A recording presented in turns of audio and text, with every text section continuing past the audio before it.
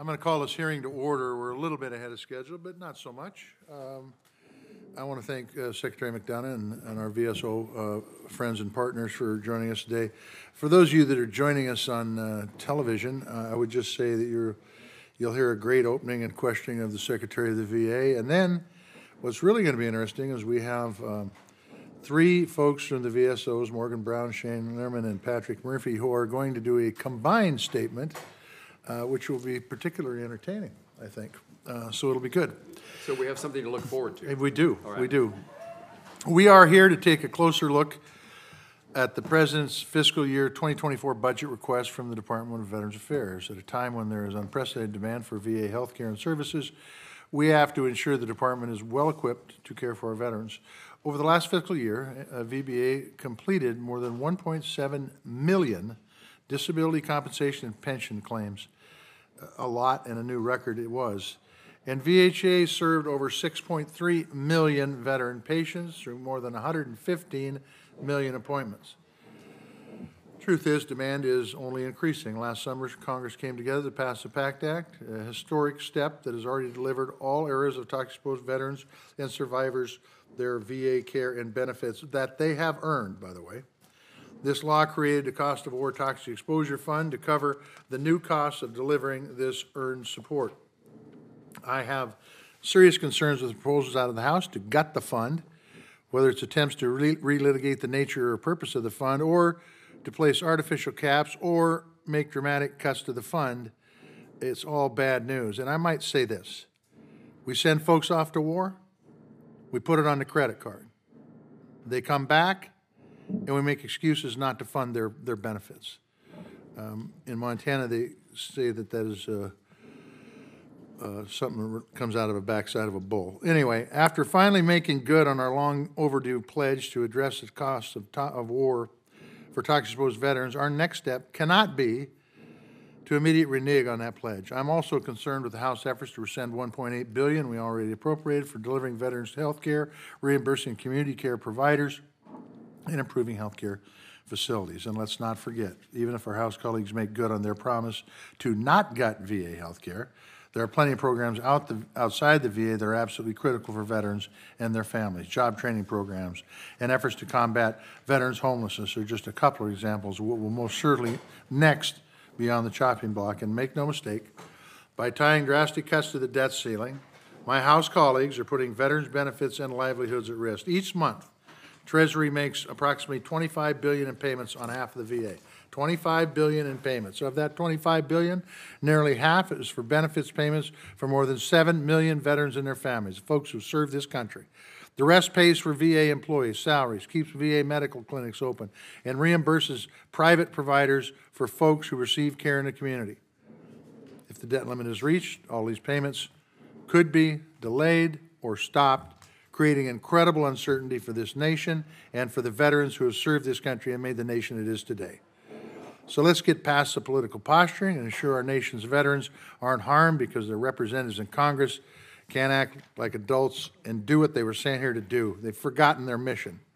With that said, I look forward to hearing directly from Secretary McDonough and the VSOs here today on their concerns, priorities, and impressions of the FY24 budget for the VA. With that, I turn it over to my friend, Senator Jerry Moran. Chairman Tester, thank you, and good afternoon to you, and welcome to Secretary McDonough and to our VSO witnesses.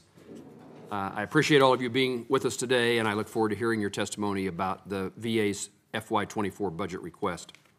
There has been some big changes, as the chairman mentioned, since the last time we met for this purpose, namely the enactment of the Sergeant First Class Heath Robinson Honoring Our PACT Act.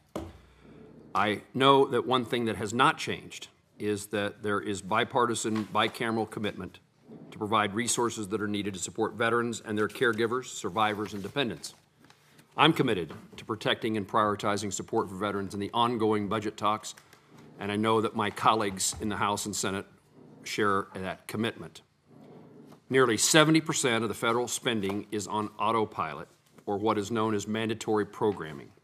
This passive approach to the federal budget is what got us in this deficit mess in the first place. Veterans are not insulated from rising inflation and slowed economic growth caused by out-of-control spending. As a longtime member and now ranking member of this committee, my priority will always be to make certain that the VA has the funding it needs to provide timely and high-quality health care benefits and services to the men and women who served our nation. I believe this and every VA budget request could be judged through a single lens, and that is, what will it deliver for veterans? This year's budget request is once again the largest yet for the VA, totaling $325.1 billion. That's a big number, and it should lead to big improvements for veterans. My point that I'm trying to make is that we ought not, and I've done it perhaps myself, I don't need to say perhaps, I've done it myself from time to time, in which we brag about the amount of money that we've spent or the increases that we're providing for veterans. But if bigger numbers were all that is needed to deliver, we'd have better results. And so it's what we can deliver. With bigger numbers and better results, we still wouldn't have higher veteran suicide rates, hundreds of thousands of veterans waiting on claim backlog for their earned benefits, a troubled new electronic health record, 12 months trend of meaningful decline in access to care according to the VA's own quality data, scores of recent reports from the Inspector General and Government Accounting Office detailing serious and sometimes fatal failures, persistent problems getting the VA to provide timely responses to basic requests for information from this committee. I'm interested in hearing I'm interested in hearing from the Secretary this afternoon on how this budget request will produce different results from past years.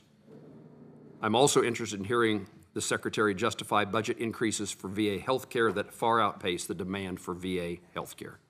The Veterans Health Administration is requesting an 11% increase, but the projected need for that increase is 3.5%. This is also the first budget request that includes the Toxic Exposure Fund, and the VA is asking for $20 billion for the fund in fiscal year 24. However, when the fund was established in the PACT Act 9 months ago, it was not projected to reach $20 billion until the fiscal year of 2030, 6 years from now. Given that the VA still does not have a way to track the number of veterans who are enrolling under the PACT Act's enhanced eligibility authorities, and has certainly not raised this concern about an unexpectedly high influx of veteran patients or claimants, this request needs explaining. Delivering more money for veterans is not the solution, but delivering better outcomes is. I have no doubt but what the Secretary shares. I wouldn't want to put you in my category, but I have no doubt that we disagree, that there's any disagreement about the need for better results. For these reasons, it's critical that Congress put veterans first by remaining engaged in the budget process and avoiding the urge to turn a blind eye to issues facing the VA through more mandatory spending. It is time we get it right for our veterans, their loved ones, and I thank you once again for all being here. And Mr. Secretary, I look forward to our conversation. Thank you, Senator Moran, and I think I agree with the point you made on the money, and we all talk about how much money is increased, when in fact, it's how the money's spent that's really important here. And that not only includes the VA, that includes every budget we put our hands on. So today's hearing, as I said earlier, will consist of two panels. Up first, we have the great honor to have the Secretary of the VA, Secretary Denis McDonough, to talk about the VA 2024 budget and the good, the bad, and the ugly of it. Great. So thank you. Mr. Chairman, Senator Moran, Senator Brown, Senator Tillis, thanks so much for the opportunity to be here. If it's all the same to you, I'll submit my prepared remarks into the record, and we'll just get straight to your questions. And I know you have my longer statement, but if you wouldn't mind making the shorter one part of the record too, we might as well just get right at it. Well, that's good. Is that okay with you? Now I feel guilty. Yeah, I know, but that's good. Yeah, that's a great opening statement. That'll get you points right off the bat, right? Mr. Secretary, in your testimony that you have written, you highlighted the VA has delivered more care and more benefits to more veterans over the last 2 years than any time in our nation's history. Put more of that in perspective for us. Yeah, well, thank you very much, Mr. Chairman. It is important to keep in mind that these big numbers do lead to better outcomes. And we're not big on just measuring what we put into what you give us to put into veterans care, but we actually measure what it means for veterans and their families. And just last Thursday, there was a release of a report that actually was a consolidation of 40 separate reports looking at care provided by the VA, including throughout the pandemic. And what that report from one of the leading medical journals in the country found is that VA-provided care is at least as good as, and overwhelmingly, in the overwhelming number of cases, better than care provided in other settings, including private healthcare settings. So we're very proud of that. But if you just consider the clinical appointments and engagements we've had with vets in the last year, 115 million clinical encounters, 40 million inpatient encounters at VA facilities, 31 million telehealth appointments, 38 million community care appointments. So you already talked through the benefits side of this at the 1.5 million claims that we processed last year. Right now, we're 15% ahead of that number year on year. But the point is, these dollars mean real engagements. These engagements mean better outcomes for veterans. And I stand by the assertion that we're now providing more benefits and more care to more vets than at any time in the VA's history. Can you tell me what the veteran looks like? The first-time veterans entering the system, who are they? Well, the fastest growing cohort of veterans right now are women veterans. We have, just as a result of the PACT Act, we publish this data every 2 weeks. We have 77,000 new enrollees in VA healthcare.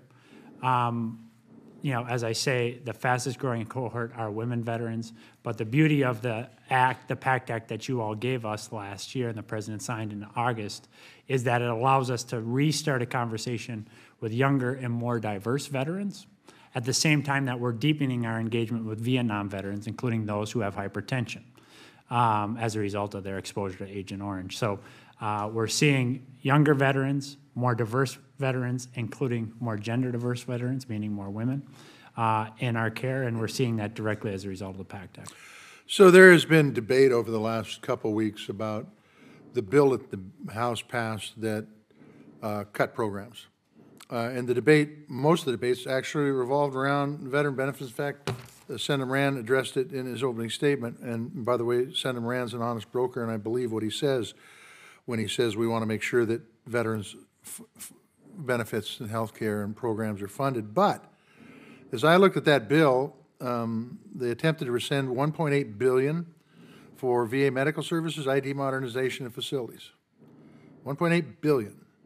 And the question for me becomes, if we didn't cut any veteran benefits, this isn't called benefits because it has to do with administration. I guess that's the way they look at it, although VA medical services is VA medical services. You've had a chance to look at that bill. You've had a chance to look at the proposal put out by your agency. Tell me, just give me a blush of what you see that comes out of that and what kind of impacts that would have if that came to fruition. A bill that, by the way, the speaker said did not cut benefits, in fact, called the president a liar, when in fact the president was the one who was telling the truth. Thank you, Mr. Chairman. It's obviously the bill itself is vague for the reasons that you talked about, and so it's difficult to ascertain. But we've looked at this a lot of different ways. We've been talking with members on all sides of this debate since January, when this debate really got engaged.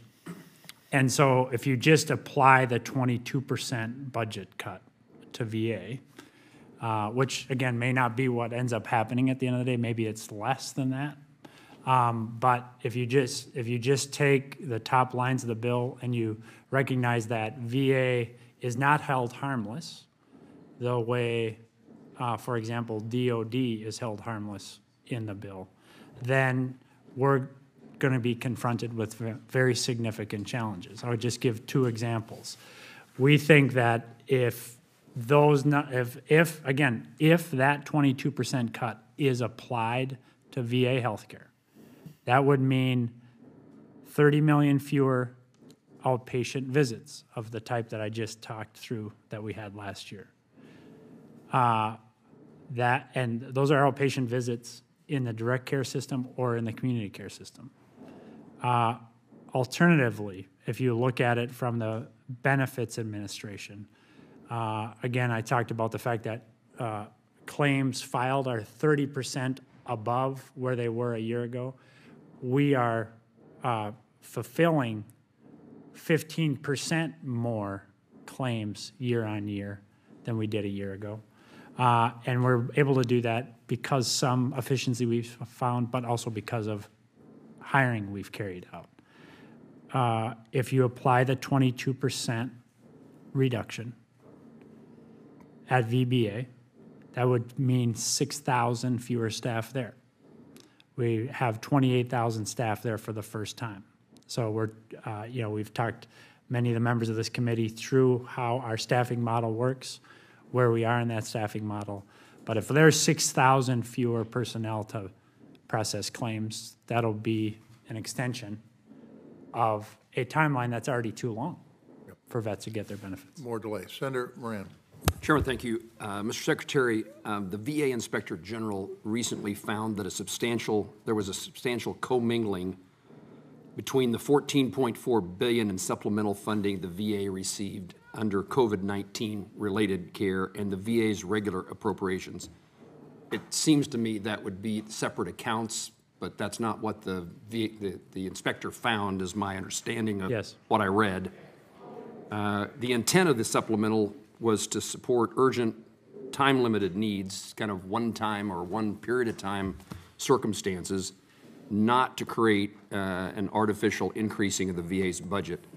What steps did the VA take to make sure cost projections for the fiscal year that we're talking about, 24 and 25, were not based upon those supposed one-time amounts of money? Yeah, it's a fair question. So this has been an historic challenge for VA. How does it account for supplemental funding? And this goes back many, many years. It has to do with the age of our infrastructure and how we track this stuff. And it also has to do with where we push the money to for our operators to execute it. So the important thing we've done is we've now taken responsibility for that, the outlays of those dollars, and put it in the hands of the CFO here in headquarters.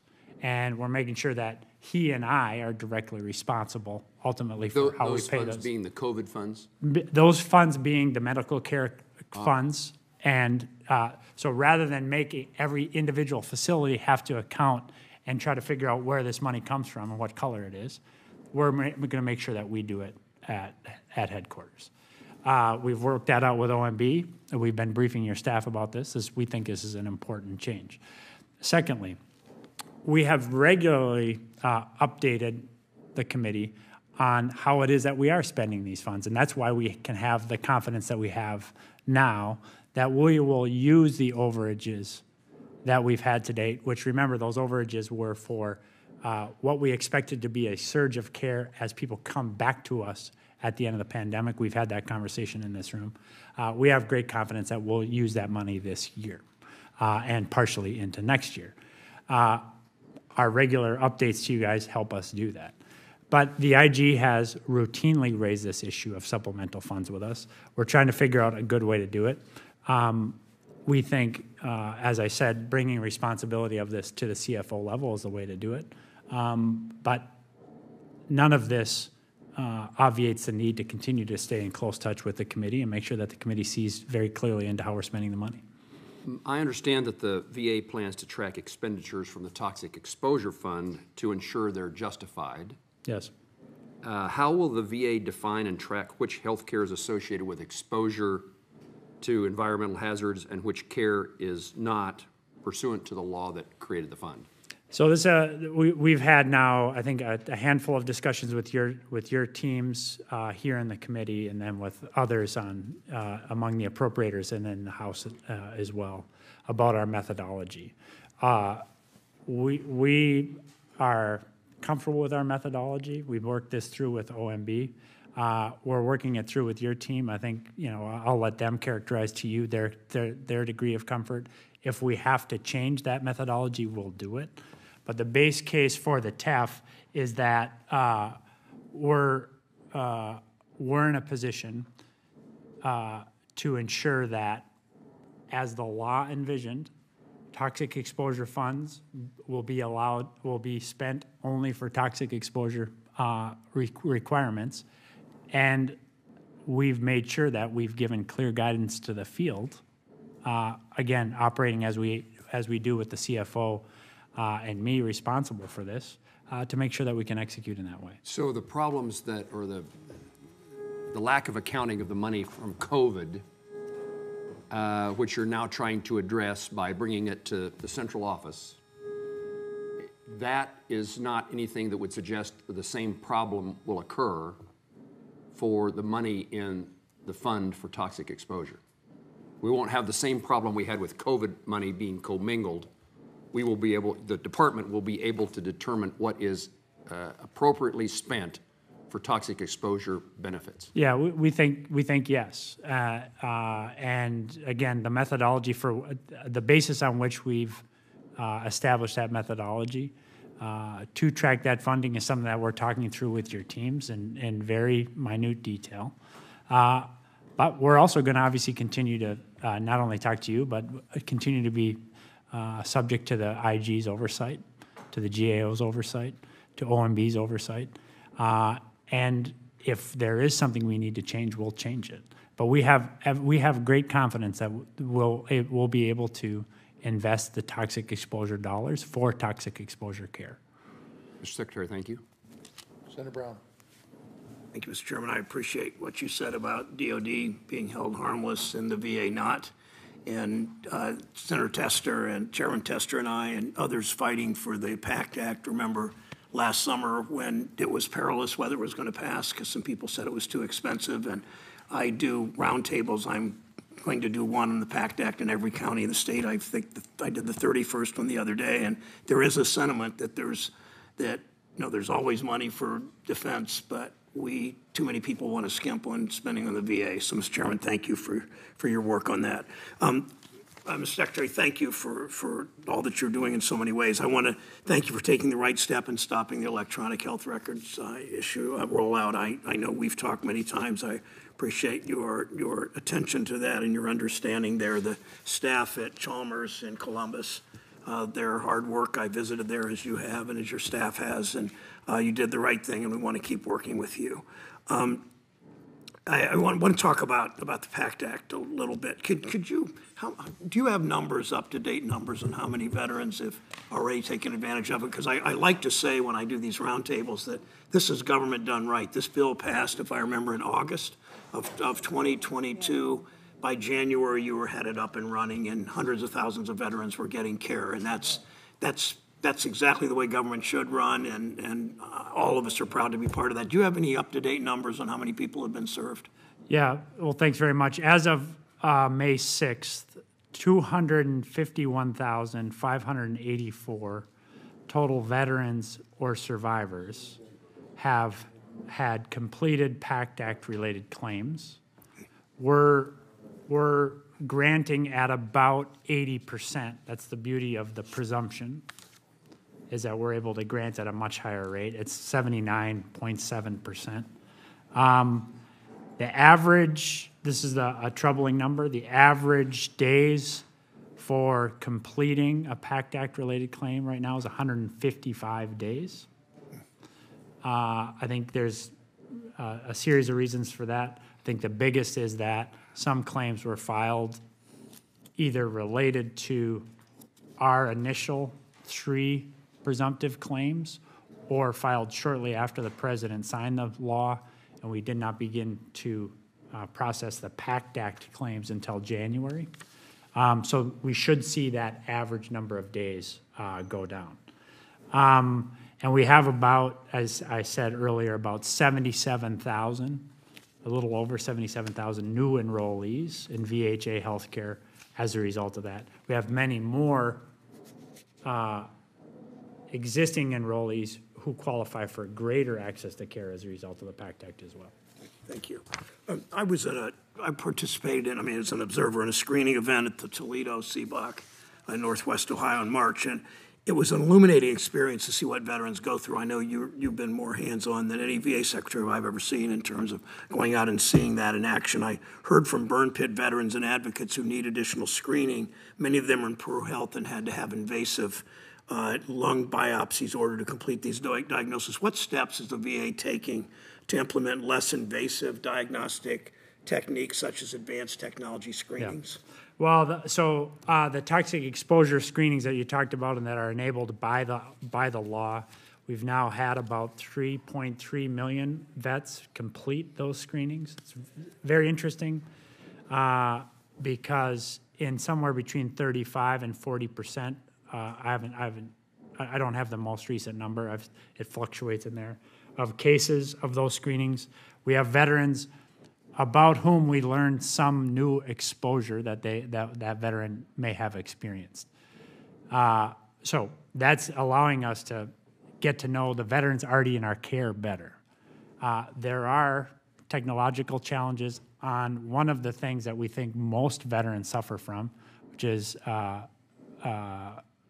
bronchiolitis, which the tests for which are so invasive as to make them actually not useful or potentially harmful to the veteran. So that's why we've stood up, and the PACT Act enabled us to stand up a special organization focused just on the science of the exposures as well as new techniques to verify the existence of the condition. So, that team meets on a regular basis. We just met with them late last week on this.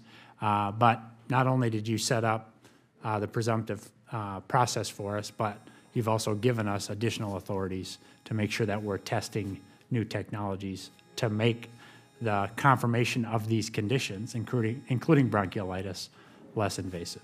Thank you. And Mr. Chairman, thank you, Mr. Secretary, and your help, especially since you've taken office, especially in Chillicothe and Cincinnati and Columbus, and your help for the National VA History Center in Dayton. Thank you for all that. Thank you.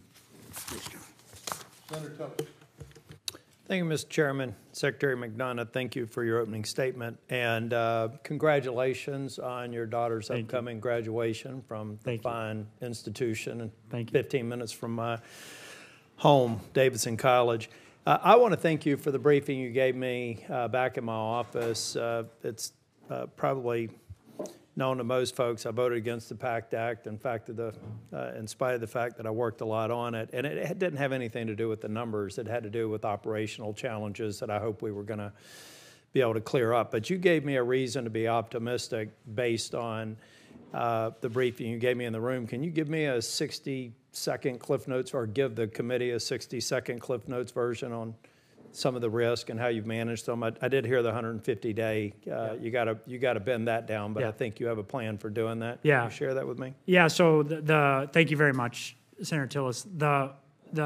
What we know now after years of watching the benefits process in particular, the claims filing process, since that's overwhelmingly the main door that vets first enter at VA, it's a very human-intensive process. So we need to we need to make assessments about how many vets we anticipate filing claims, and we need to make sure that we have trained people ready to handle those claims. So starting in the end of the fiscal year 2021, we began hiring. We now have 28,000 VBA professionals. Importantly, they're not only hired, but there's a good chunk of them are now through the training process such that they can begin to add to our ability to reduce the backlog of claims that get filed. A good example of this is that yesterday we had the single biggest day of claims completion in the history of VA. We completed 9,245 claims yesterday. We're still getting more claims in any given day than that, but we're able now to move many more claims through the process. We can see through the expected surge of claims right now And you got a to the other smoothing side of this, strategy. and we have a strategy on how to then manage the size of that workforce through attrition on the other side. I think managing to the peak, but then Yep. getting down to what you think the future run rate's going to be is good news. So, count me in to help Thank you. as we go forward. With respect to the discussion about the House bill, the House bill was a House bill. We know that the negotiation that's going to come from the President and Speaker McCarthy is going to produce something different, and I think that it's going to be fair to veterans. I wanted to talk about one other thing. You mentioned 77,000 new people. PACT Act was much publicized. We got more people to contact the VA, even if 20% of them are not getting the presumption. We now have a relationship, and hopefully that's positive for those who maybe didn't get the news on the presumption, but at least they're engaged. We know that the suicide rate among veterans who have no relationship with the VA is higher than those who do. There's a lot of reasons why we need to get people to VA. There's also a lot of reasons why I'm absolutely sick of the Camp Lejeune toxics ads that are on TV. However, I think there's a great opportunity there to connect with more veterans. But I heard, I think it was at a prior committee, an exchange between Senator Sullivan and Senator Hirono on capping fees, which is going to be very difficult to get any consensus on. So I asked my staff to take a look at drafting a bill that we call the Patriot Bill of Rights. One of the things that I would like to do is to get support in Congress for a informed veteran before they sign a retainer for these attorneys that are spending millions of dollars in ads. And I think it represents a great opportunity for the VA. I know that they contact the Department of the Navy, but I was thinking something as simple as a document before they sign a retainer agreement that says you need to understand what your rights are independently without representation of an attorney. Number one, contact the VA. Number two, contact a local congressional representative. We do thousands of VA cases every year in our office. I'm sure the other members do the same. So make them aware of the fact that Congress members, state offices help veterans every day. Their case may or may not rise to a level to where they need a legal representation. Make them aware of the recognized VSOs who also have experience in this case, and let them go through that process before they sign that retainer agreement. What's wrong with that idea? You and I talked about this in your office, and especially on Camp Lejeune, where we just had a study published last week where a veteran at Camp Lejeune is 70% more likely to suffer Parkinson's than one not so deployed. We have a lot of presumptives already for Camp Lejeune. So we want to make sure that vets understand you don't have to hire a lawyer to get your VA benefits. And so we're aggressively using all of our communications tools to do that and having some success with that. So anything that will allow us to get to more of what we call the untethered vets, those vets not yet in relationship with us, is net a positive thing as far as we're concerned. Senator Murray. Thank you very much, Mr. Chairman. Mr. Secretary, welcome. Good to see you here. Thank you. As you know and have told us yesterday, the VA announced that an agreement for the new EHR contract had been made with Oracle. And it's really important to see that VA is prioritizing reliability and responsiveness and patient safety across the contract, so I appreciate that. Now, just last week, GAO released a report indicating that the VA had not established target goals to assess user satisfaction, and that until it does, VA lacks a basis for determining when satisfaction has improved enough for the system to be deployed at any other sites. I support the reset period, as you know, and I support efforts to move forward, but only after, of course, that you are confident about the safety and effectiveness of the system. Yes. And have a clear, established satisfaction markers. And what matters is what the providers and veterans on the ground think. Our veterans, you and I both know, deserve the best health care we can offer, and it's our job to make sure that the VA and Oracle Cerner really get this right.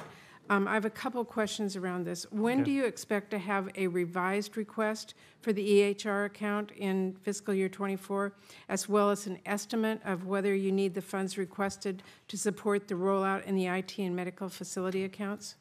So first of all, I think I just want to make sure that we're absolutely clear that roughly a little bit over $400 million that was set aside for this year, we've communicated to you in the Appropriations Committee that we do not anticipate needing that money this year. So I want to be very clear about that, one.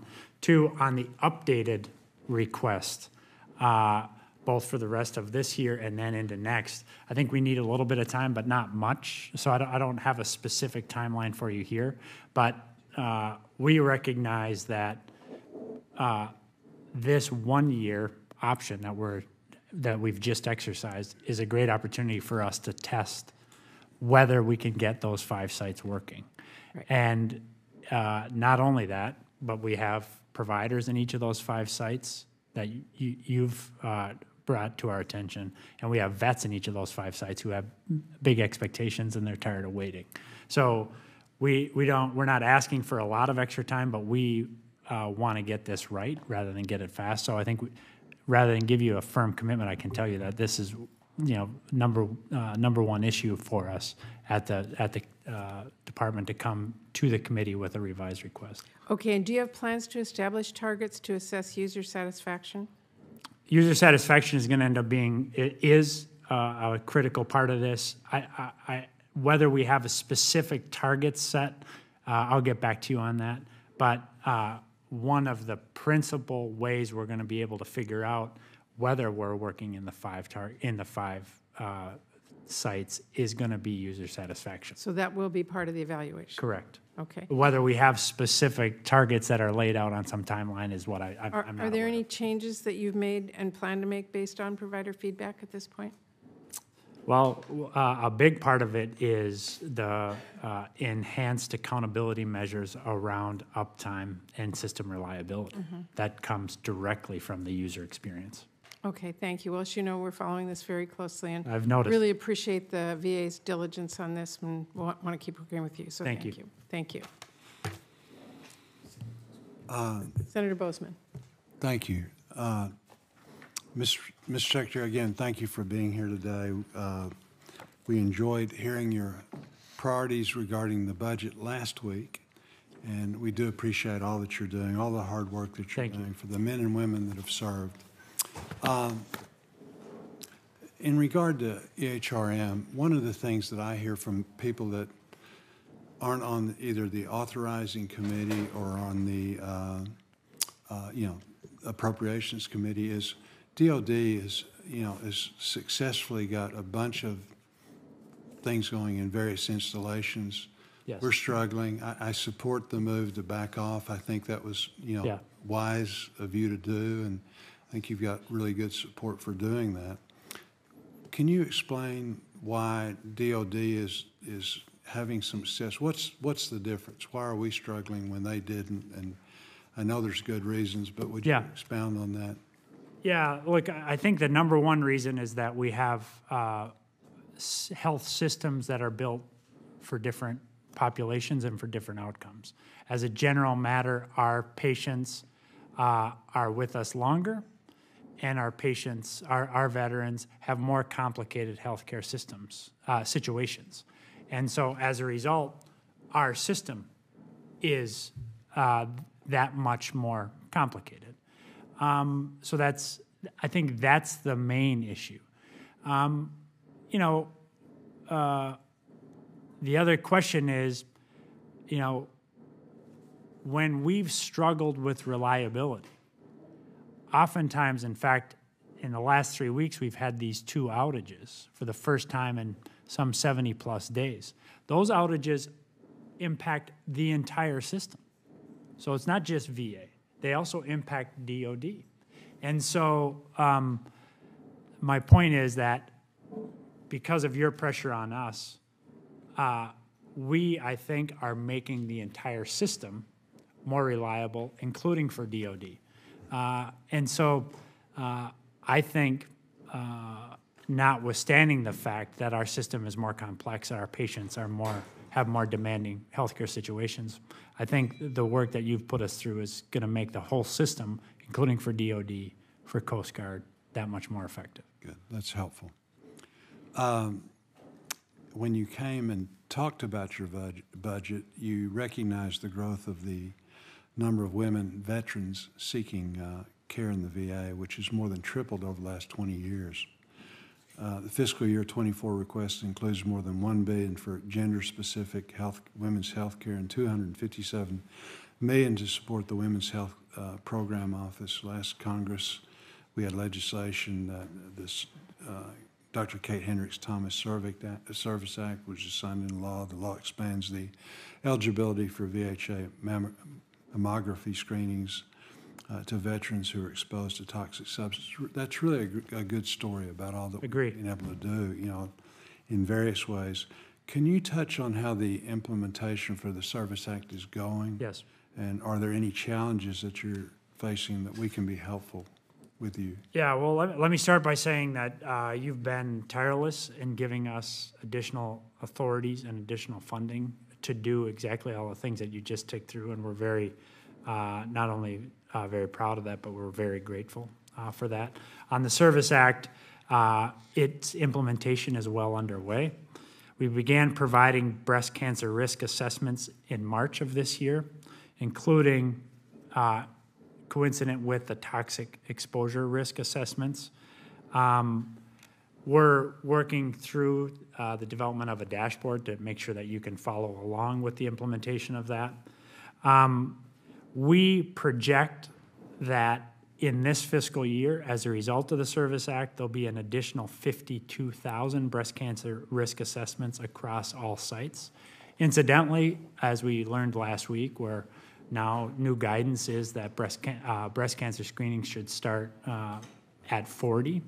It's pretty clear that your advocacy for the Service Act was well ahead of even this more cutting edge assessment last week. There's going to be challenges in some facilities where women veterans are coming to us unenrolled because they've heard about this screening. So that's going to create some administrative burden, but there's not anything, I just want to name that. There's not anything we need from you for that, but that will be a challenge. But that means we're getting more vets into our care. That's so actually good news. Absolutely good news. Mm-hmm. Absolutely good news. Well, thank you, Mr. Secretary. Senator King. Thank you, Senator. Mr. Secretary, welcome to the committee. Thank you. One of the issues, I serve on both Armed Services and this committee, is the transition.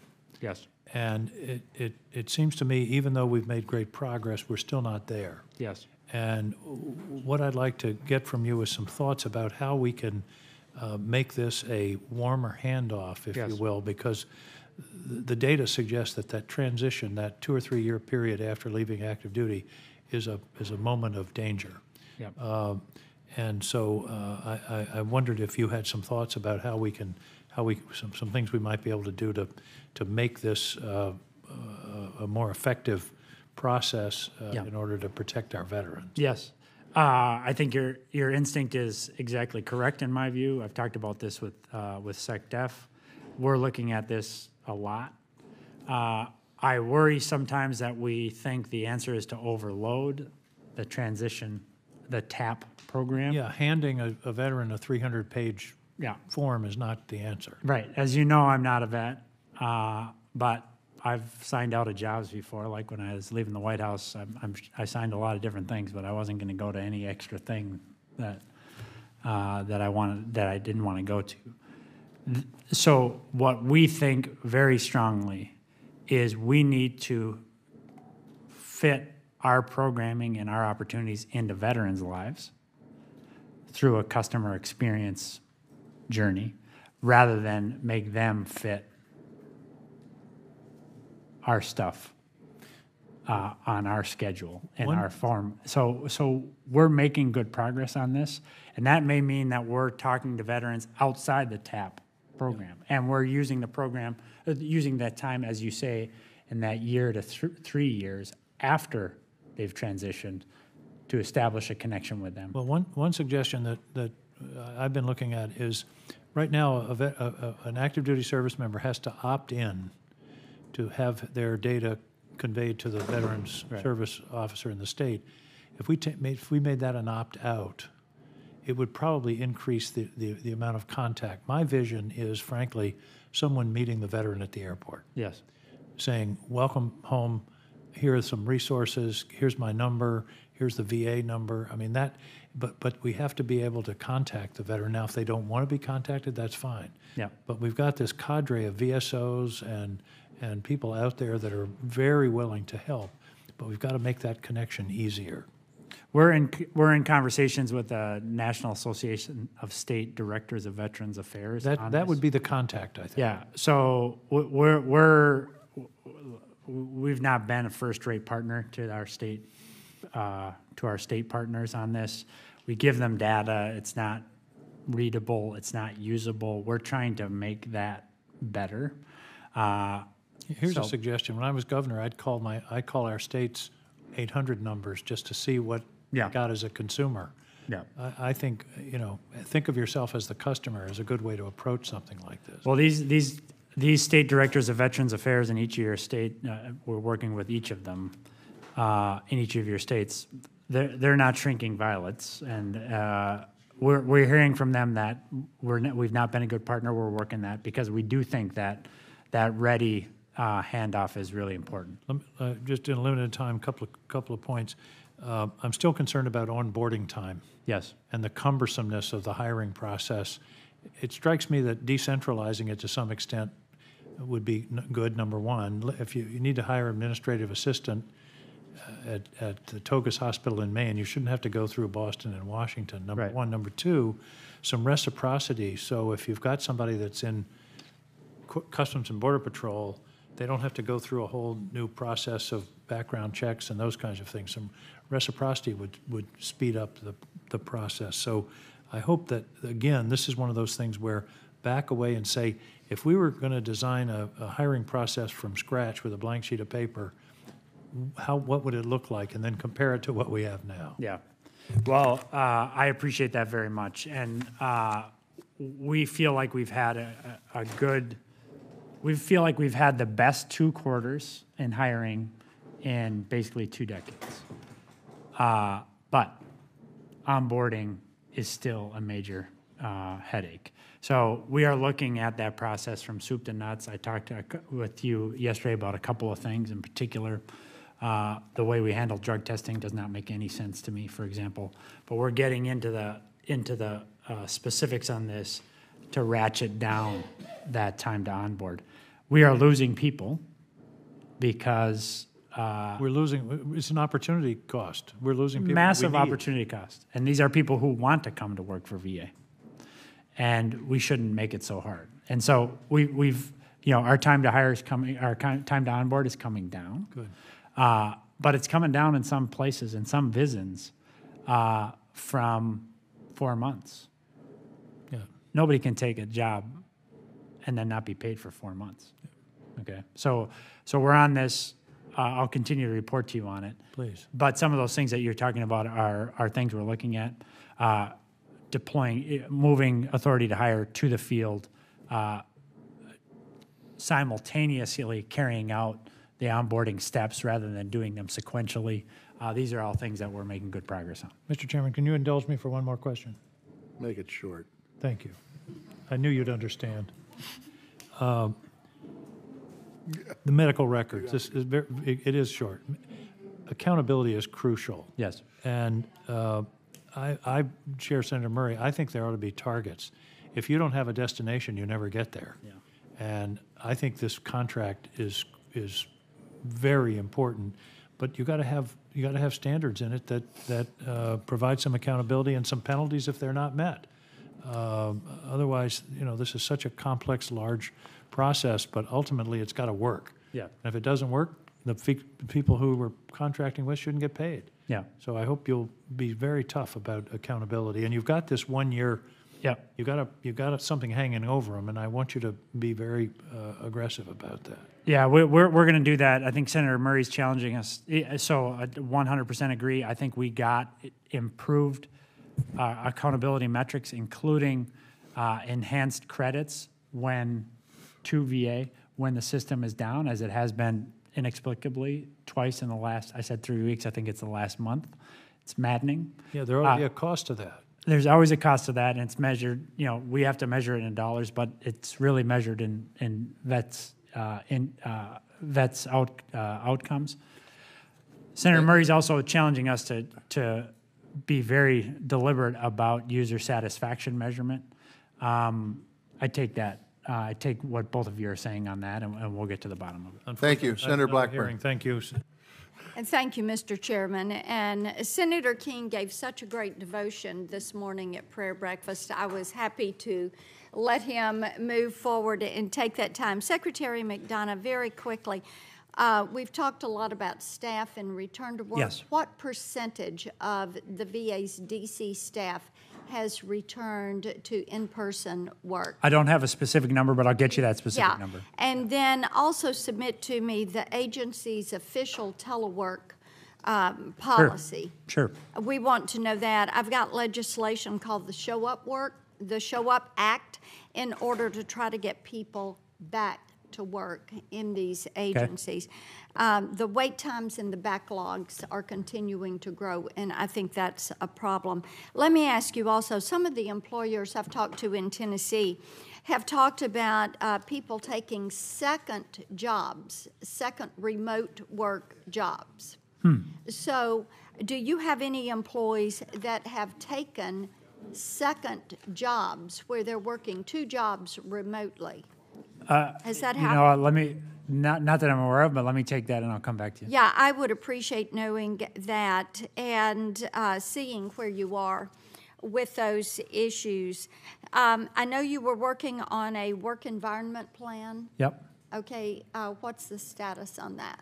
Status is that we've submitted a first draft of that to the OMB. In fact, when I'm done here, I'll be going to a meeting on that over in the interagency. So we're working on that. We feel really strongly about it. I feel quite proud of the work that our workforce has carried out the last couple of years. Productivity, for example, at VBA, the Veterans Benefits Administration, is the highest it's ever been. Okay. Even though they're max telework right now, they are at higher productivity rates than we were in 2019. So what is I feel the good case about backlog now? Right now, the case backlog is about 215,000. It's a little less than when I read somewhere that PACT Act had, you were seeing 500,000 requests for service because of the PACT Act. Is that accurate? We overall, yeah, we've seen about 500,000 PACT-specific claims filed. Okay. And so, but we'll get you the exact data if you want to see. I would love to see that. How many claims filed? How many claims completed?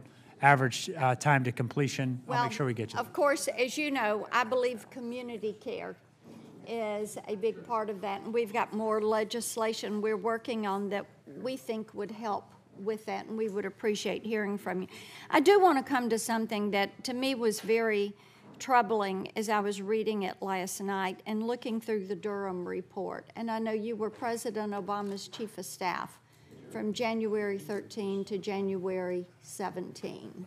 Mm-hmm. And as I was reading through some of this, I would like to know from you, during that time as chief of staff, did you participate in any meetings with the FBI regarding the investigation of the Trump campaign? It's been a long time since I've thought about that, but I'll be more than happy to go back and take a hard look at that and get you an answer. I would appreciate knowing that, and I think it's important to know what your involvement was with the FBI in pushing for that. And my understanding is that You were in the 2016 meeting in the Situation Room with President Obama, Susan Rice, and other top officials where they discussed the Russia collusion issue. Is that accurate? I'm not sure I know which meeting you're talking about, but I'd be more than happy to look I into it. think it was July of 2016. Again, It's reported in the report, and you were in there, and that is of concern to me. You are charged with leading a very important agency.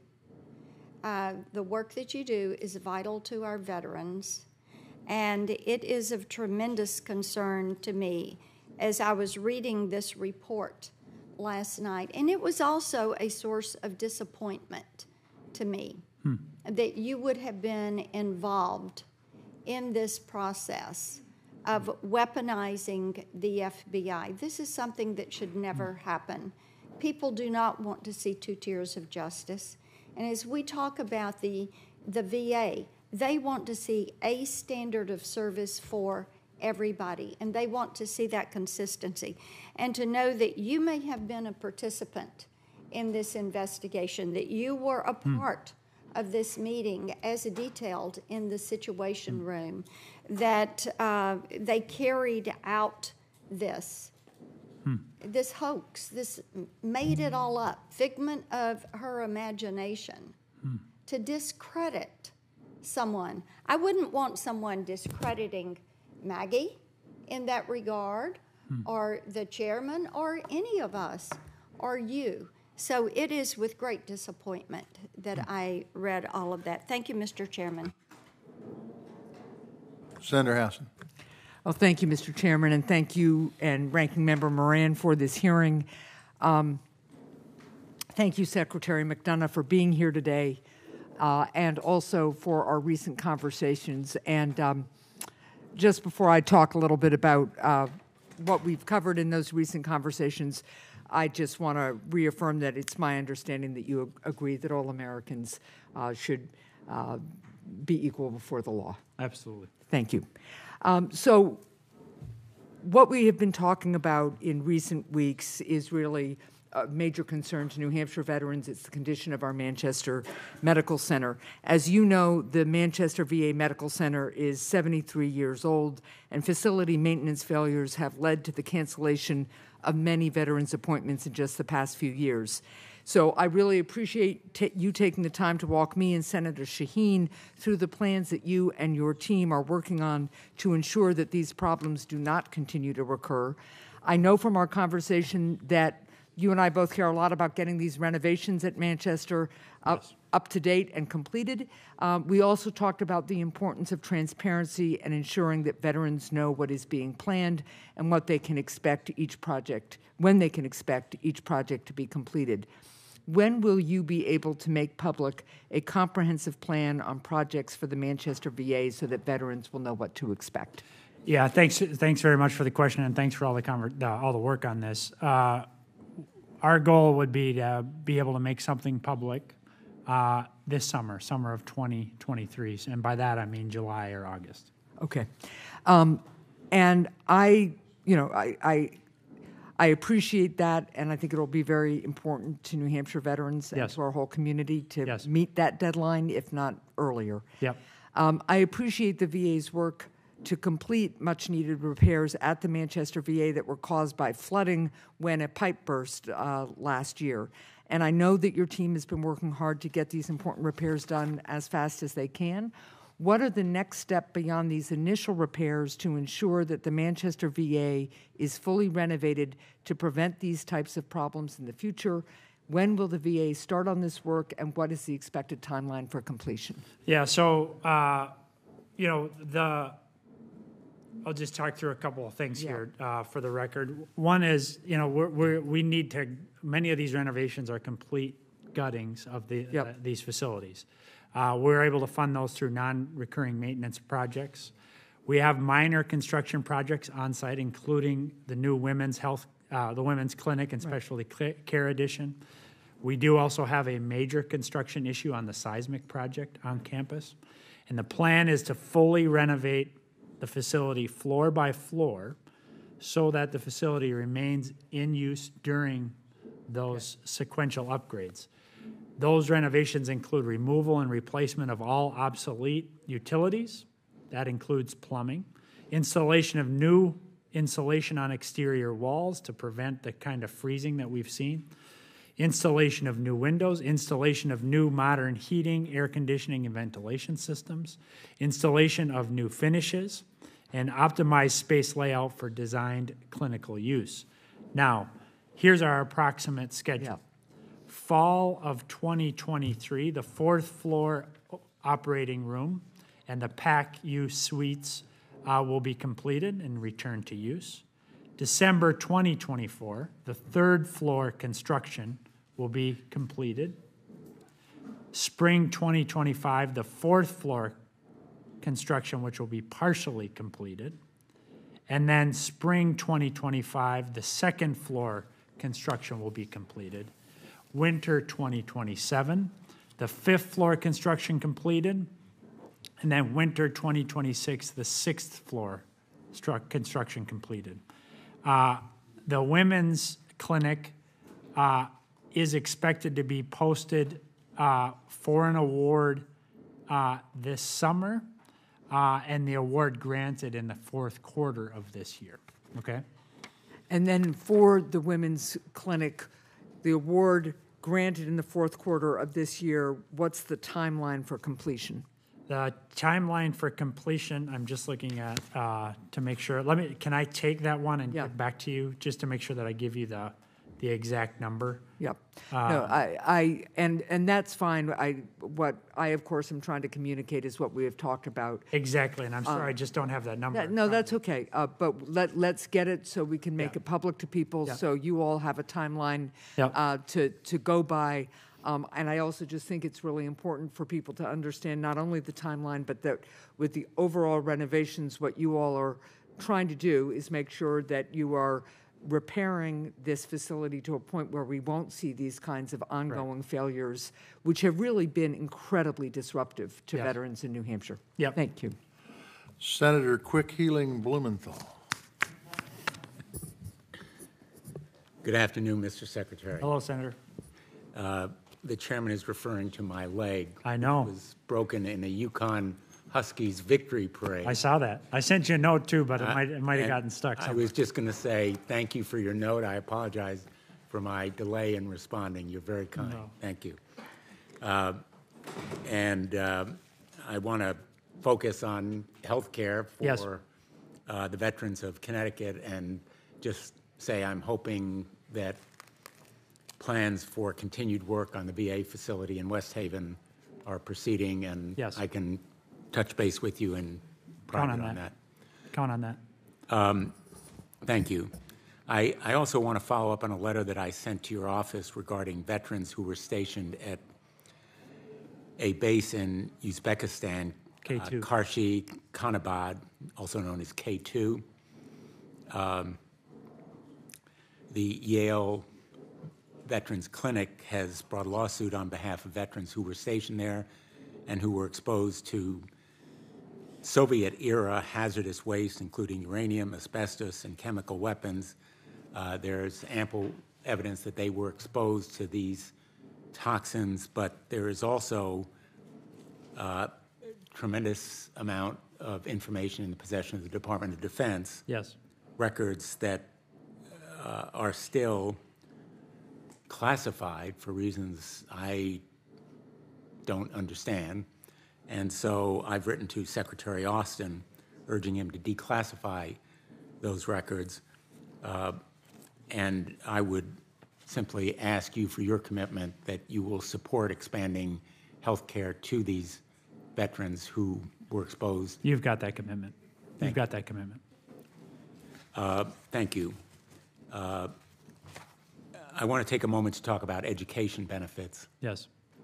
The next generation of veterans is entering a civilian marketplace that's much more dynamic and competitive, as you well know.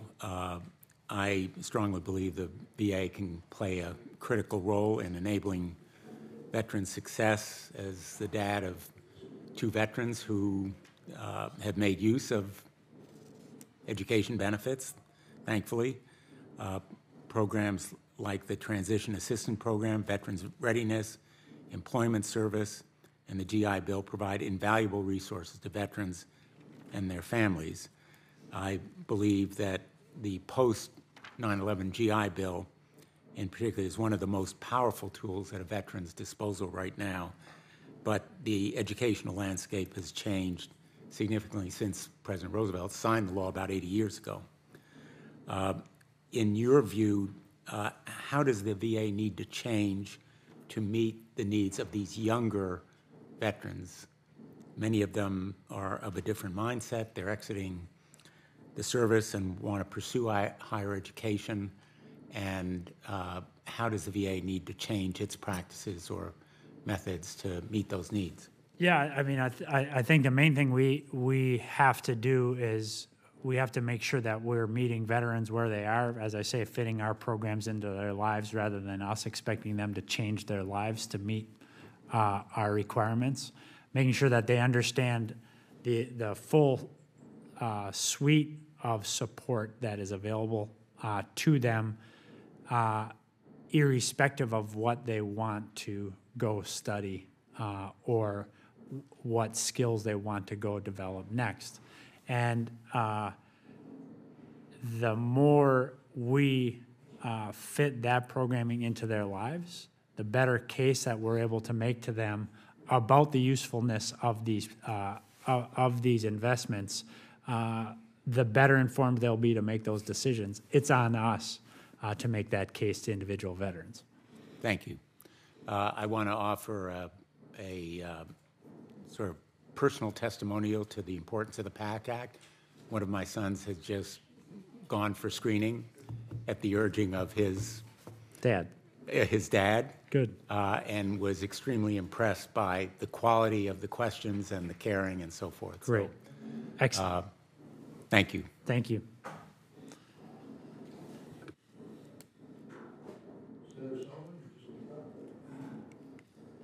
Thank you, Mr. Chairman. And Mr. Secretary, good to see you again. Nice to see you. I want to begin by thanking you for the visit to Alaska. It's fun. Appreciated it. Appreciate you getting out all over the state. And hopefully you had a good time. Very much. You had a good time? Very much. Hopefully you enjoyed the steak night at the VFW in Eagle did. River. But I ate fish. But it was. I know you did eat fish. You're a better Catholic than I am. So I wanted to, and I appreciated the broad diversity of meetings that you engaged in, and again, getting all over the state with me and Senator Murkowski and Congresswoman Peltola, very much appreciated. I wanted to follow up on the meeting you had with Valerie Davidson and the ANTHC, the Alaska Native Tribal Health Consortium.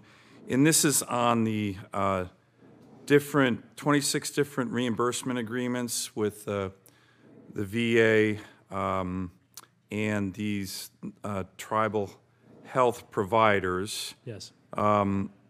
On January 5th, 2021, the Proper and Reimbursed Care for Native Veterans Act was signed into law and required the PRC services to be covered, the purchase referred care. Mm-hmm. Again, I know you guys had a good discussion on that. I was part of a lot of that. Yeah. When you met with ANTHC, it was one of the issues you discussed. Do you guys have, or maybe can you provide the committee a firm date when the tribal health providers can expect the agreements to include reimbursements for the PRC services? Can I get back to you with that? Absolutely, yeah. I know it's complicated, but it's important issues you saw. Absolutely. In Alaska. Okay.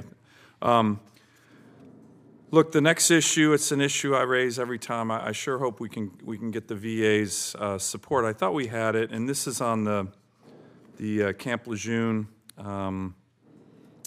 Victims Act and the lack of any contingency fee caps. Like I said, I don't know why this has taken so long. We've put forward a bill that's compromised up to 17% caps. The VFW supports it. The American Legion supports it. There's a whole host of reasons why the 33% that some of my colleagues are suggesting is it's just too much. And I mean, this is literally an example of here's a pot of money. Is it going to go to sick Marines and their families, or is it going to go to trial lawyers? Okay, I can see how trial lawyers can be helpful on some of this, but not at 33%. We were just on the phone with some DOJ folks who, by the way, agree with our bill. I'm trying to get Biden DOJ to come out officially for that. Some of them think that 17% is actually too high. But they're already talking about, just today we heard that some of these law firms are charging 50% contingency fees. I mean, it's robbery. We all know it. Everybody in this committee knows it. Everybody in the Congress knows it's wrong. And here's the problem. The deadline for the Camp Lejeune filings is August 2024. So I'm being rope-a-doped. We all know why.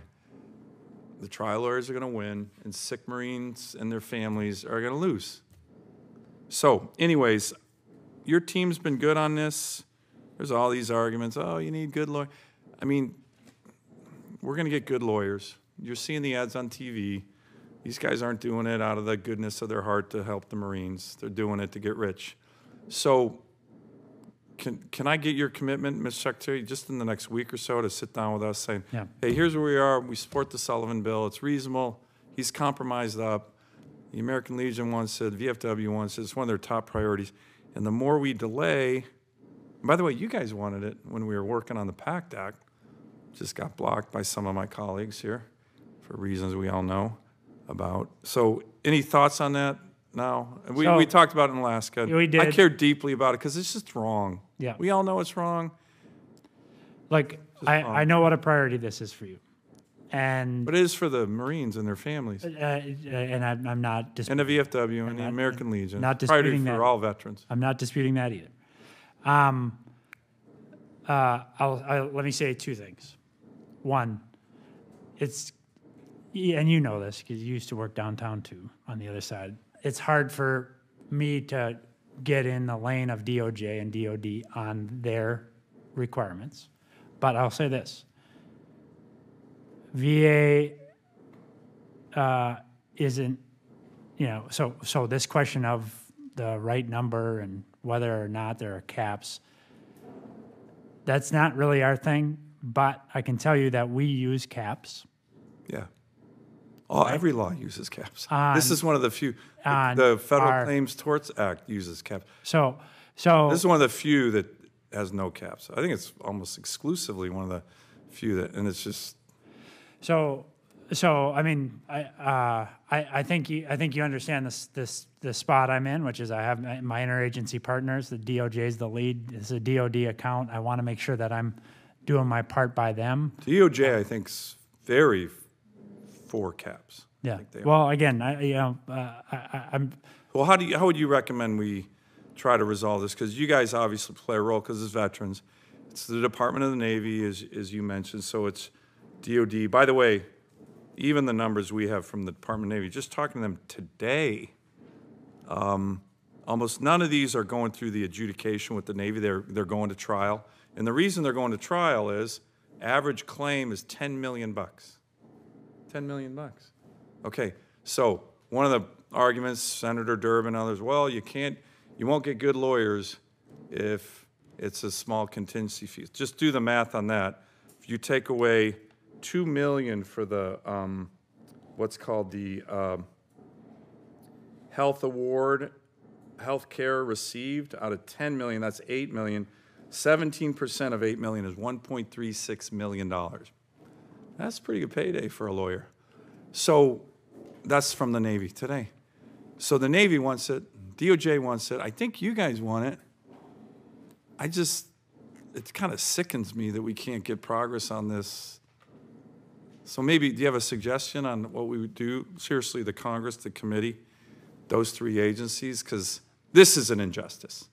The money's going to trial lawyers, 50% contingency fees. We heard that today.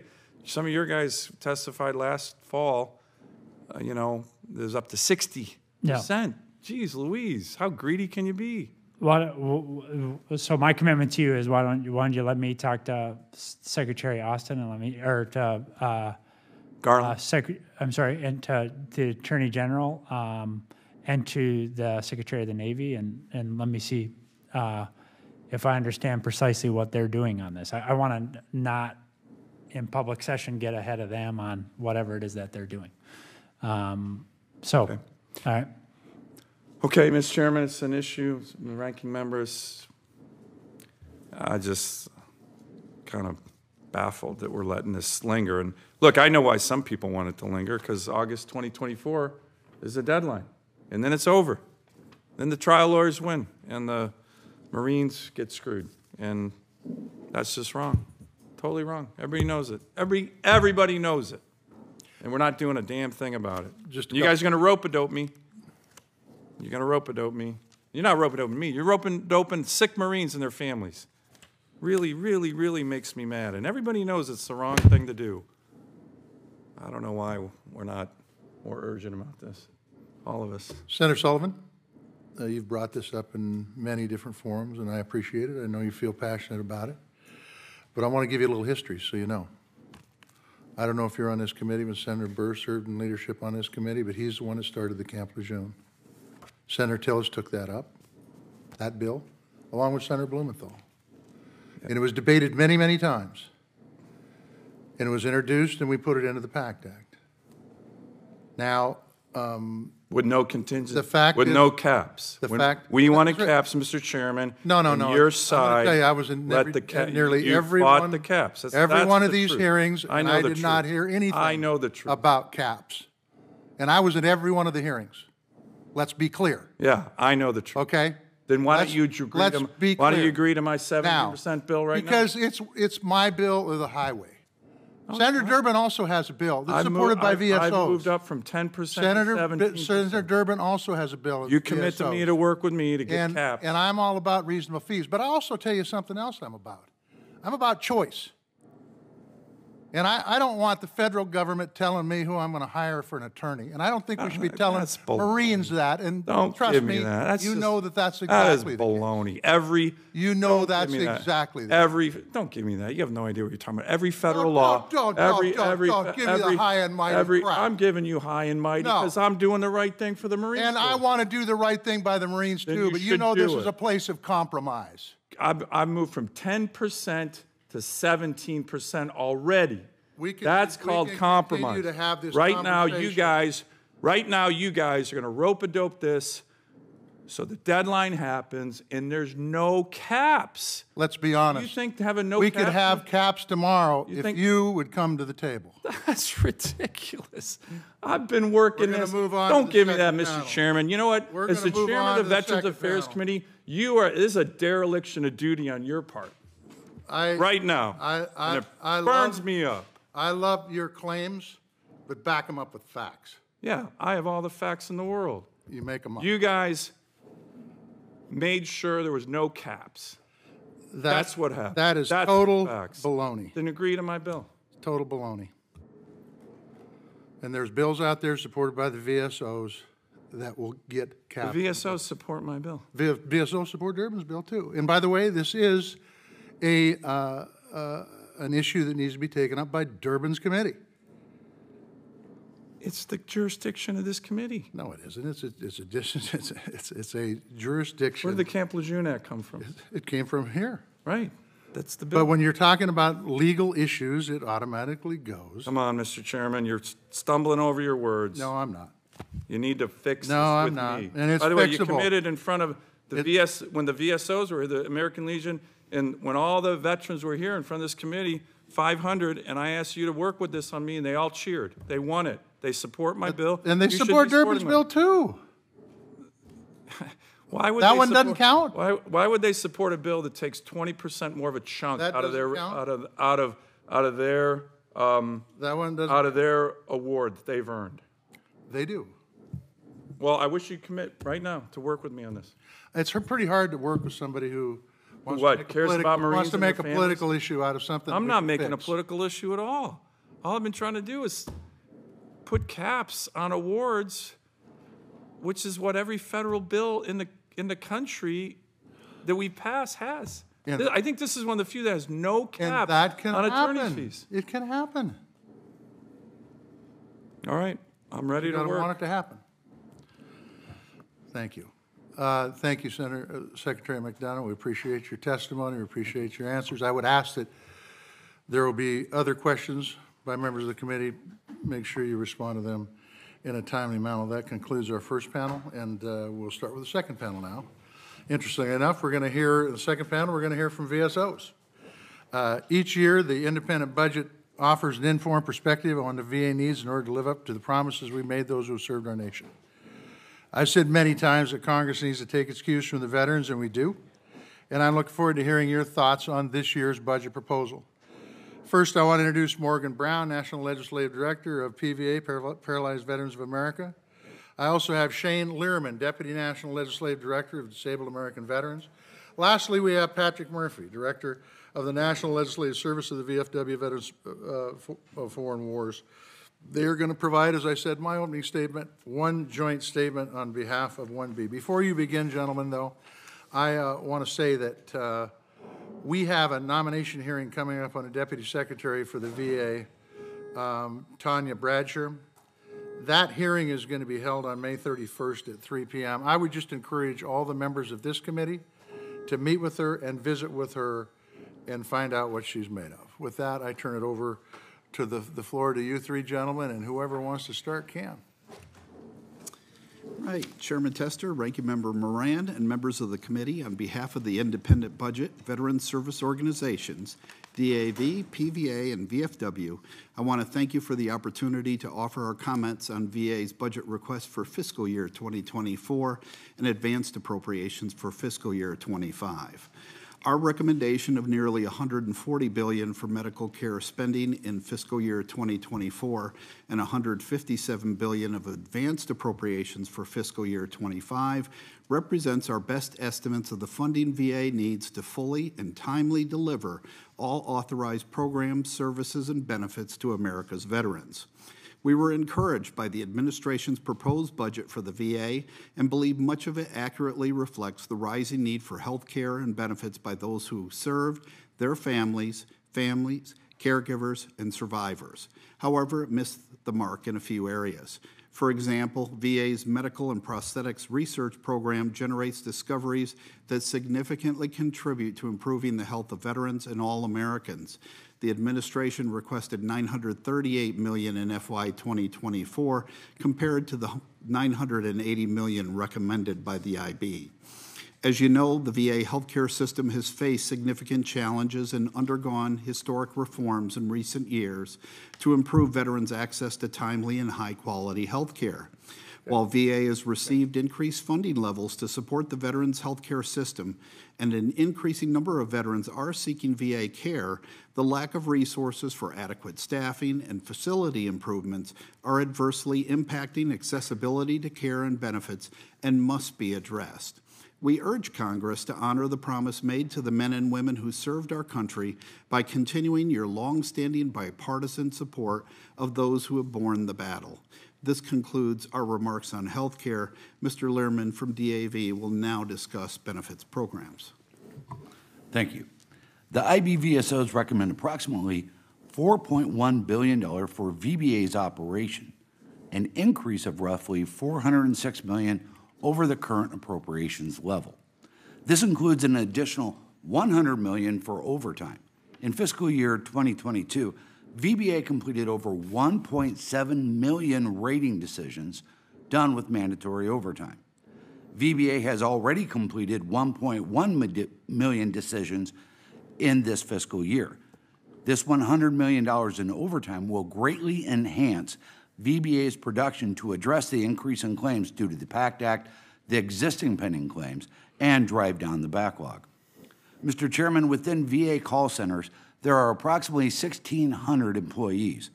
It is estimated that one VA claim generates 8 separate contacts to VA call centers. As of May 6th, there are over 800,000 pending claims, and VA is predicting over 1 million new claims, which means that VA could receive over 8 million phone calls to the call centers. which would significantly strain the existing workforce. Therefore, we are recommending $50 million for an additional 400 VA call center employees.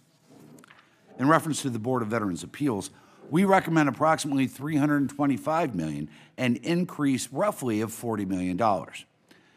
In fiscal year 2022, the board scheduled over 56,000 hearings, but held only a little over 30,000 hearings. At the beginning of this fiscal year, the board had over 75,000 hearings pending. We recommend an additional 20 veterans law judges, an additional 200 FTE, and other positions to assist in driving down the backlog. The estimated cost is approximately $20 million. Thank you. This concludes my remarks, and I turn to VFW's Pat Murray. Mr. Chairman, although the asset and infrastructure review process broke down and stalled last year, due in part to concerns about assumptions and market assessments, many of VA's recommendations for expansion and construction of new health care facilities, as well as repairs and maintenance of existing ones, were widely supported and merit funding. I apologize to you. VA capital infrastructure's backlog of projects continues to grow faster than VA can address them. Neither VA's Office of Construction and Facilities Management nor the individual VA facilities have the staff to oversee the amount of work necessary to decrease the backlog. Investing in the oversight and completion of these critical projects will save VA money in the long term and potentially save lives if done correctly. VA must hire additional FTE to oversee infrastructure projects. Adding personnel to an Office of Strategic Planning and increasing the personnel at individual major facilities to oversee local projects is critical to decreasing this backlog. As stated in previous hearings, VA has an infrastructure backlog of $105 to $129 billion. VA should be requesting at least $10 to $13 billion annually to address this. If we keep underfunding VA infrastructure beneath the necessary amounts, in 5 years we'll be talking about the $120 to $150 billion backlog in projects. The details in the skip list outline the true need for the infrastructure work at VA, but VA's request does not match the real need. It is only a fraction of the total amount necessary. We urge this committee and the appropriations committees to look at the actual need for infrastructure and provide VA the resources they need instead of what they're asking for. Chairman Tester, Ranking Member Moran, thank you for the opportunity for the authors of the independent budget to provide our remarks on these important topics. We're prepared to answer any questions you may have. I appreciate all three of your testimonies. Thank you very much for being here. I'm going to start with you, Mr. Brown. Last month, we tried to do a package of bills to do right by our veterans called the Elizabeth Dole Veterans Program Improvement Act 2023. These were 5 bills that were introduced in this committee that we combined. They were sent out of committee in February unanimously. However, many of my colleagues blocked it from advancing and becoming law. What this bill did, as you well know, I believe, is it improved home care options for veterans, which basically would save money in the long run and improve quality of life. It would direct VA to study the use of medicinal cannabis for treating the invisible wounds of war. That doesn't mean the VA was outgrowing cannabis. They'd actually be interviewing veterans and finding out the impact that cannabis has on them. And would help Native Americans and Alaska veterans achieve ownership of homes. I know the PVA was a supporter of this legislation. Mr. Brown, can you just tell us what further delayed passage of this veteran means for the folks who are part of your organization? Certainly, Mr. Chairman. The members of this committee well know that the number of veterans that are going to be needing long-term care is expected to significantly increase over the next decade. And it's important that VA implements policies now to ensure that these veterans can safely age at home and remain active participants in their communities. Unfortunately, VA's home and community-based services are not offered at all VA healthcare facilities, even though they're desperately needed. The Elizabeth Dole Veterans Programs Improvement Act would have ensured programs like Veterans-Directed Care, Homemaker Home Health, and home-based primary care are available at all VA medical centers, giving greater number of veterans, catastrophically disabled veterans, the ability to receive care in their homes, which is where they would prefer to receive it. It also instructs VA to test a program that would provide home health aides for veterans residing in communities where there's a shortage of home health aides. And as you know, the shortage of home health aides is severely impeding access for veterans as well as many aging Americans to receive needed home care. The IBVSOs have been very supportive of efforts like this to help curb the effects of these shortages and bolster the direct care workforce. And although it was not included in the Elizabeth Dole Improvement Act, we appreciate your and the ranking member's commitment to finding a way to raise the cap on the amount that VA can pay for the cost of home care. This provision in particular is extremely important to the few hundred veterans whose care is of their service-connected conditions exceeds the cap, and therefore they must pay out of their pocket, rely on Medicaid, or be placed in an institutional setting. Okay. Thank you. This question is for all three of you. I'll try to make it very quick, and you guys be quick on your answers. As you know, the Veterans Employment and Training Service at the Department of Labor handles the transition, employment, and homeless veterans programs. This includes TAP classes, homeless veteran reintegration program. Labor has indicated that budget cuts would affect all these programs and lead to reduced services for our veterans. I'm particularly concerned about cutting services to our homeless veterans who need help of the department to be able to find living wage jobs. So please tell us about the real-world effects of cutting DOL's veteran services, and if a return to FY 2022 levels of funding would hurt homeless, jobless, transitioning veterans. You can start again, Morgan. Thank you, Mr. Chairman. This is going to have a huge impact on DOL for a lot of reasons, but specifically, it's going to hurt their homeless veteran reintegration program through the Department of Labor and for Veterans. It is estimated that it's going to basically take away that potential for up to 5,000 homeless veterans for job training, for additional skills, even those homeless and those at risk.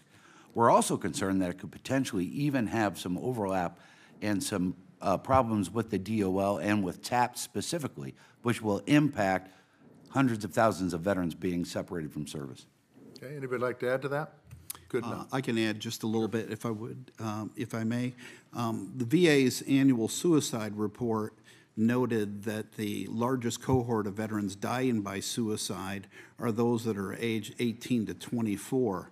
And it's important to remember that DOL Vets is one of the few agencies that engages with this particular group of veterans, either through the TAP program or through employment services.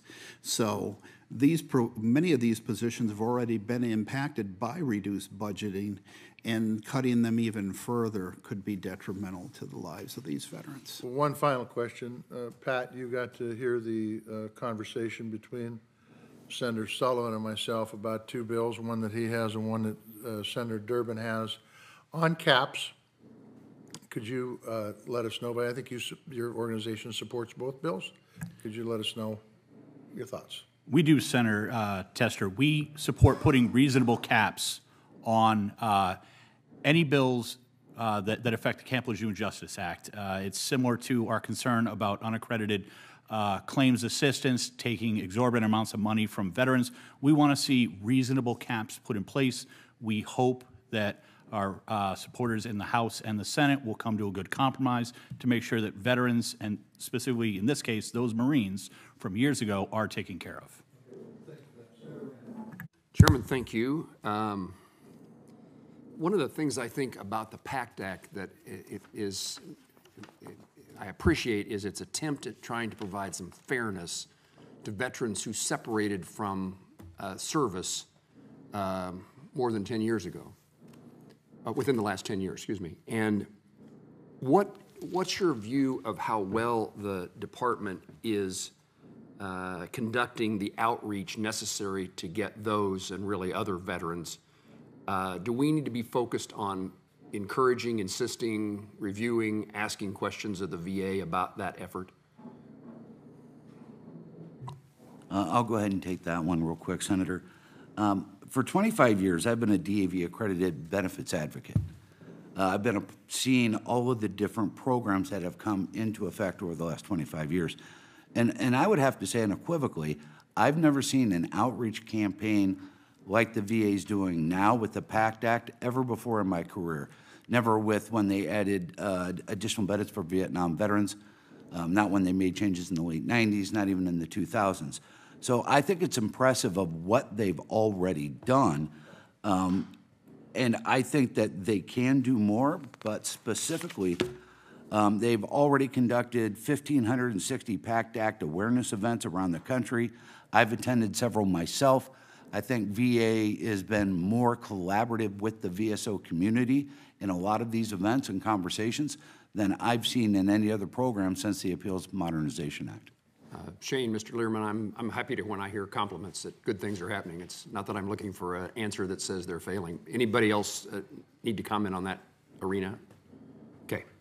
One of the problems that we're experiencing, I understand it's a budgetary issue, it's one that we raised during the debate about the PACT Act, is we created the Toxic Exposure Fund, and it's been a bit of a battle from time to time in this committee, but it certainly has been successful in setting aside resources. I understand that's important, but it also has unintentionally created new mandatory scoring implications for VA legislation that previously relied on discretionary funding only. We saw that, in fact, in the bill the bill we took to the floor that Senator Tester just asked Mr. Brown about. We need to find a way that gets us in a position in which every other bill is not handicapped by the score of CBO, creating the necessary pay-go rules to be complied with. Any thoughts about, maybe your answer is that we forego pay-go, not probably a solution that's going to happen in these days, but I would suggest that we need some help in figuring out how we, without being accused of doing anything harmful to the PACT Act, I want to be, and not only just not accused, not doing anything harmful to the PACT Act. I want to find a way in which we can solve this problem so that we can move forward with other pieces of legislation that are important to other veterans as well. Any thoughts? Senator Moran, I'm very glad you brought up first skipping pay-go. But what we really want to do, we received a briefing just last week, I believe it was, from CBO, and they talked about some of what we believe, some of the more outrageous things that they're looking at could come from the Toxic Exposure Fund. I believe it was VA police scheduling system was one of the more outlandish examples they used. That's not what the PACT Act Toxic Exposure Fund was intended for. We hope that we can clarify that we believe will help ease the scoring problem. So your suggestion, Patrick, is that just it's education of CBO and it's scoring information? I think that would be step one. Okay. What was in the law is not VA police scheduling system. So some clarification on that I think would help. Okay. Anybody else? I appreciate that answer, and at least the second part of your answer. Because I think this is really important. It's going to be a problem for us time and time again if we don't get this scoring issue with CBO resolved. And I'm pleased that the VFW and perhaps others are doing some of our work in education of the CBO. Thank you. Mr. Brown, I wanted to follow up on your point on raising the cap for non-institutional extended care services. If you want to contradict me, you may, certainly, and I won't be offended, but my understanding is that we are working to fulfill the commitment that we made to work to find a solution. $13 billion was the score for that provision. We don't think that's accurate, and we're trying at this point to get information from the Department of Veterans Affairs so that we can go back to CBO to get something much more, which we believe, realistic than what they are currently thinking. So we are trying to educate the CBO as well, but to do that, we need the help from the Department of Veterans Affairs with the information and data, the statistics that they have. Am I missing anything? No, sir. It sounds like we are in 100% agreement on that. Great. Thank you all. I too want to thank you for being here. I appreciate what you guys do, how you represent your members, and and being able to be here. Look, some of you guys have a cot in the back room because you hear it every hearing, and I appreciate that. We make a promise to those who serve our country to deliver for them. And if the VA is going to make good on that promise, they have to have resources to do so. I think that both the Secretary and you gentlemen have shared valuable insight as we move forward with the appropriations process for 2024. This includes ensuring the VA has resources it needs to implement the PACT Act and continue to improve care, and services for veterans of all eras. With that, we will keep the record open for a week, and this hearing is adjourned.